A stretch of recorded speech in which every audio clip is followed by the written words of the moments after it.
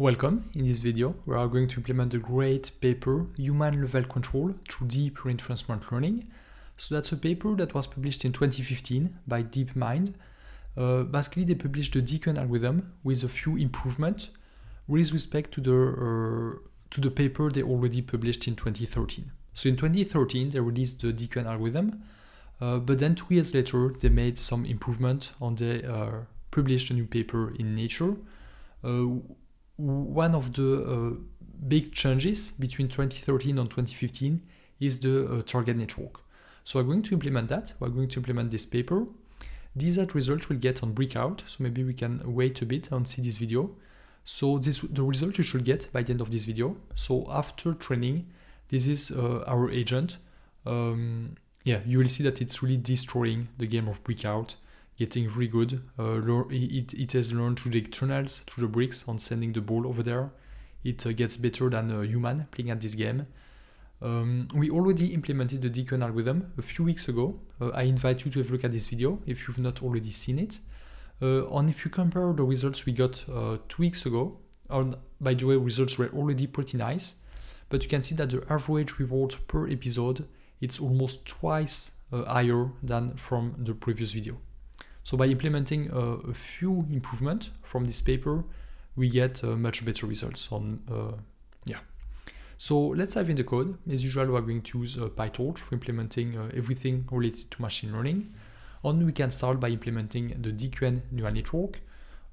Basically, we already did that last week, so I will not go a lot into the details. I think this architecture is a bit different from the one from the from last week, so I think that's also one of the improvements they made. They made some changes to the architecture, but yeah, basically a neural network that outputs the Q value for each action. Yeah, on therefore, yeah, for each action you can get the Q value. For the float function, we assume that we receive an image that is a grayscale image with values going from 0 to 255, and therefore we scale the images between 0 and 1. Now we can directly dive into what interests us the most, so the DQN algorithm. Most of the hyperparameters are the same as last week. The big difference now is that with these C parameters, so basically that's the update frequency of the target network. Maybe we're going to come back to that later. Okay, let's just keep in mind that there is this hyperparameter C. So here I'm going to follow the pseudocode from the paper very closely. So for example, the first step is to initialize the replay buffer. Again, the role of the replay buffer is to decorrelate samples, because in machine learning, we assume that samples are IID. We assume that they are independent, which is not the case in reinforcement learning. Samples are heavily correlated, and the replay buffer allows to solve that. That was a very fast explanation. If you want more detail, I invite you to have a look at the video from a few weeks ago, the video where we implemented the DQN algorithm from scratch. Or if you want, I also have a course about reinforcement learning, a deep course, a few hours long, more than 10 hours, almost 10 hours. So you might want to have a look at the link in the description. Okay. So once we've initialized the replay buffer, we can initialize our neural network, our DQN neural network. So basically the neural network that will represent the value function. And then we can also initialize the target network. So it has the exact same architecture than the Q network. And at the beginning, we do this line 47, target Q network.load state dict. So we load the state dictionary of the Q network. So what does that mean? We initialize the target network we make sure that the target network and the Q network have the same weights, okay? So basically at the very beginning, they represent the exact same function because they have the exact same weights.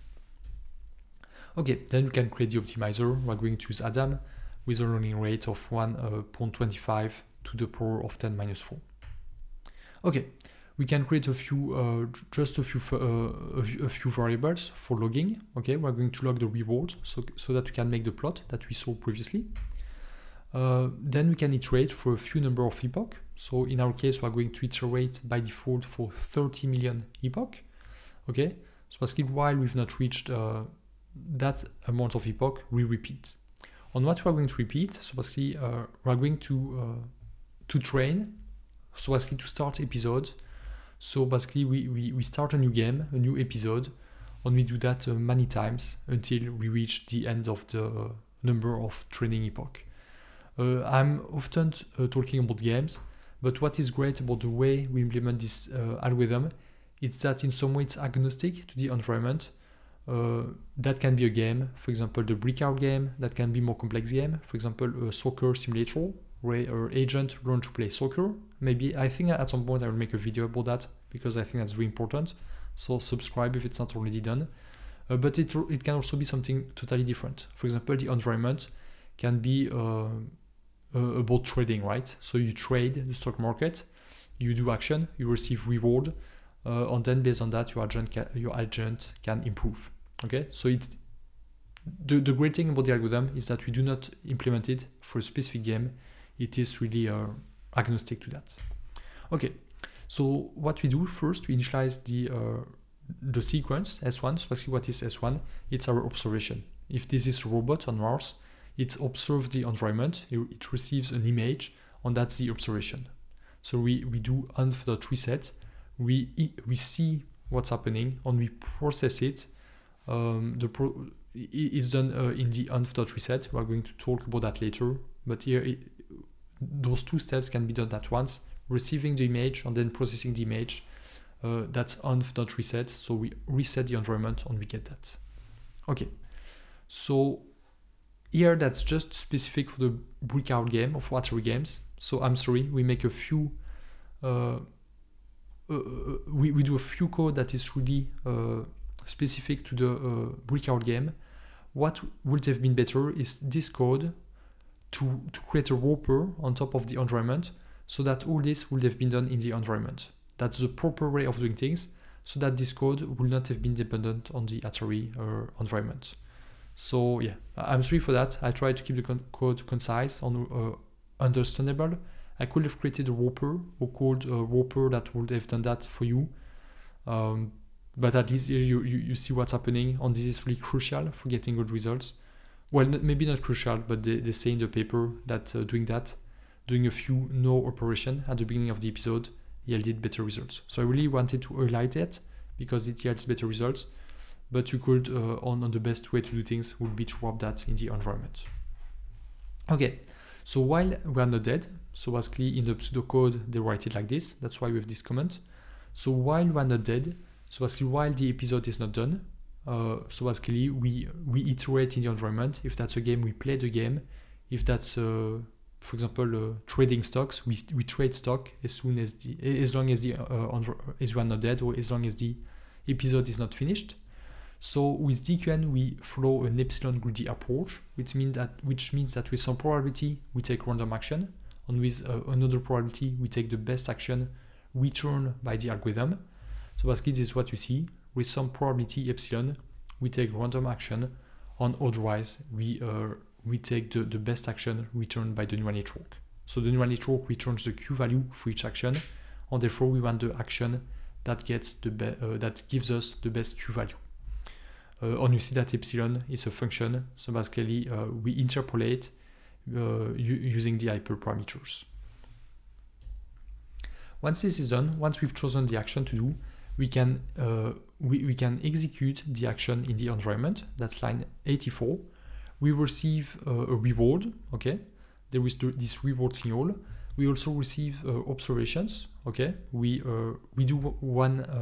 do something in the real world, so the environment changes. So we observe the new environment, and then we also do reward clipping. Again, for those kind of games, but also more generally, we don't want the rewards to explode or to have like huge rewards. So here what they do, they clip the reward. When it's greater than 1, they clip it to 1. When it's lower than -1, they clip it to -1. And one way to do that is to use the np.sign. For example, if I have 5, the sign of 5 is positive, so it will be +1. The sign of -5 is -1. So this will have the same impact as clipping.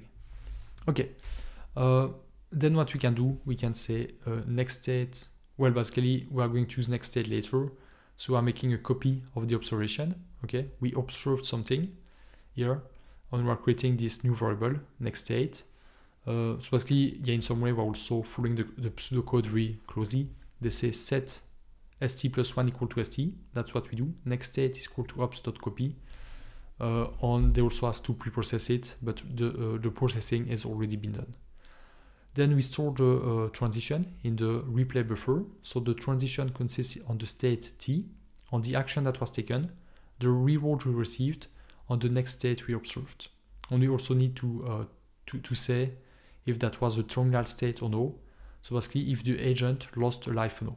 If we lost a life, basically that was in some way that's a terminal state, or otherwise it's not. In some way we are dead. We are not really dead because in the Breakout game you can have many lives, but we say every time we lose a life, we are dead.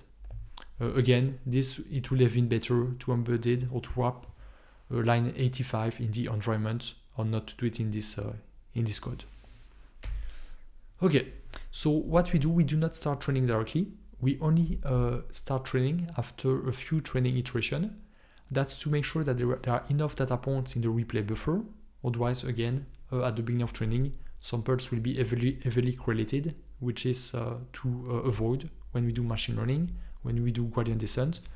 On what we do also, we only update the neural network every X epoch, update frequency. Again, I will not spend too much time on that. It was explained on the previous video about DQN. So then what we do, we sample a batch of data points from the replay buffer, and we compute the, well, basically we do supervised learning. We have an input. We should also have an expected output. So here the big difference with DQN is that to compute the expected output, we're using the target network instead of the Q network. So basically here we compute yj, so the expected output. So basically that's the Bellman equation, but using the target network and not the Q network. So that's the expected output, yj. We also compute the current value, so the current prediction, current Q value, and then we take the loss between them. So yeah, again, that's really like standard supervised learning. You have your prediction, you have the expected value, you take the loss between them. On here we take, in the paper they say the MSE loss, but in practice we use the Uber loss, which yields better results. Okay, and then we can do an optimizer step, so we can backward this loss that we've computed, compute the gradients, and update the weights of the neural network. Okay, and then just some logging, so every 50,000 epoch we plot the smooth rewards. Okay, that was also explained a bit more in the previous video. Okay. And then let's here come back this hyperparameter C. So with this code, with the optimizer.step, we update the Q network, but the target network is never updated, right? Because computing this yj value, we want it to be used as the expected output, so as the target. So we compute this target yj in a torch.nograd to make sure that in the backward function, we'll not compute gradients for the target Q network. So that's the expected behavior, but that means that by doing that, the weight of the target Q network will never be updated.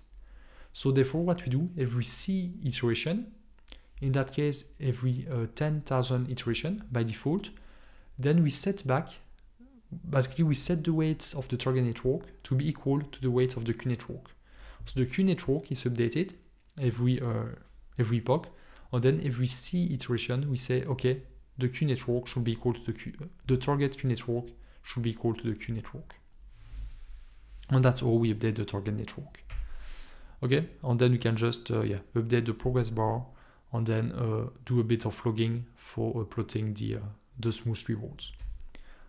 Okay, on here one last step that could be it depends what you want to do. Might not be necessary. It really depends on your application.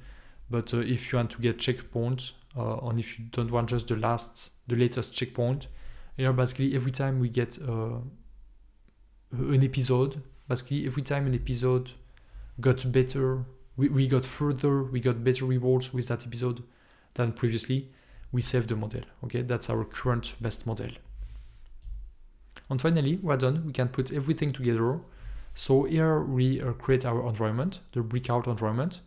We add a few wrapper on top of the environment for processing the data. So for example, if I do environment.reset after line 142, I will get some RGB images. But by doing that, for example, we are reshaping the image, resizing it, cropping it, transforming it to grayscale. Again, all that was explained in the previous video. But basically, all this is some wrapper on top of the environment to do the processing. What we could do to make this code much better is,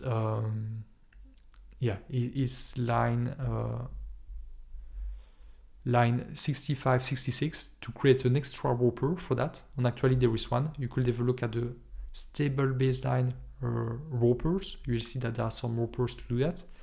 And we could also do that for the np.sang. We could also do it, okay? Or on also line 85. So all this, we could add that in our wrapper, so that for now our code is like 90% agnostic to the environment, but not quite yet. If we do those extra steps and create those extra wrappers or use extra wrappers from other libraries, we will have a code that is 100% agnostic to the environment. Okay, I hope this video was helpful to you. If it is, please leave a thumbs up, it's really helpful. Comment this video, subscribe for more content related to reinforcement learning and to machine learning.